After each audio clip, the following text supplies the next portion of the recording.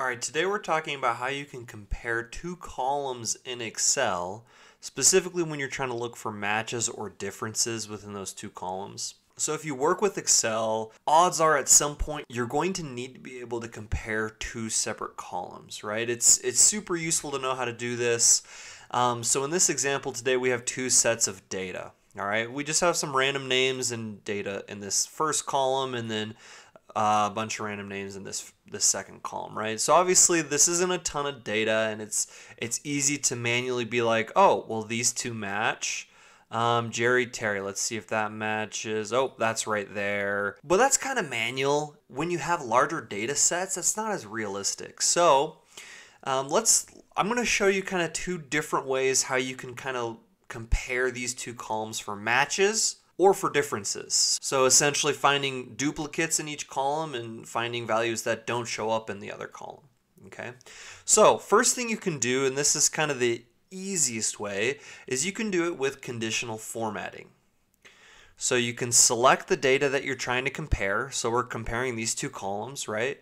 You can go to Home, Conditional Formatting, go under Highlight Cell Rules, and then Duplicate Values. You can go ahead and click that.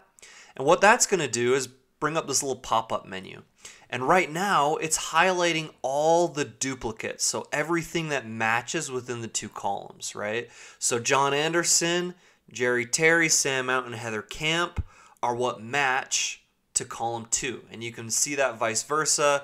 John Anderson, Jerry Terry, Sam Mount, Heather Camp, right? And so everything that's not highlighted is not a match. So that's currently finding all of the duplicates, all of the matches. But let's say we wanted to find anything that's unique or doesn't match when comparing these two columns.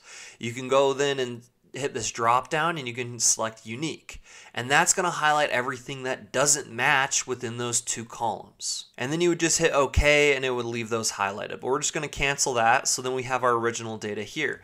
But say you wanted to use a formula to figure out which ones matched and which didn't. All right, so the formula that you're going to use is you're going to do equals, and you're just going to use a VLOOKUP formula. So when using a formula in this way, when you have two data sets, you want to select the first value in the data set that is the largest. All right, so in that case, this is data 1.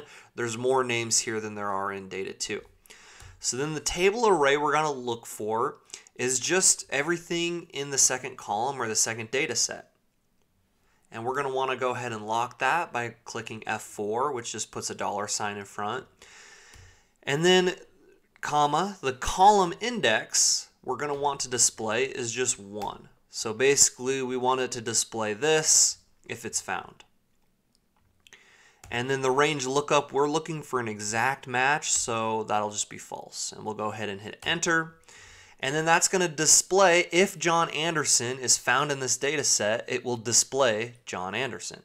So then we can double click this, and that will go all the way down, and then for every name that matches, it will display that name that's found in the second data set. And if it returns NA, that just means that it's not found, or there's no match. So then what you could do when you're comparing this data, you could throw a filter on here, and then you could see, well, hey, I want to know everything that matches, and you'll just hit OK, and it will display all the names that match. Or I want to know which names don't match, so we'll unselect everything and just have NA selected, and that will bring up every name that isn't matched here. All right, and that's basically all there is to it. Those are kind of the two different ways that you can compare two columns in Excel to find matches or differences. You can those two methods are kind of the simplest, using conditional formatting or just using the VLOOKUP formula if that's kind of what you're looking for. Thank you so much for watching, and please hit the like button, and don't forget to subscribe before you leave for more videos on Excel. Thank you so much, and have a great rest of your day.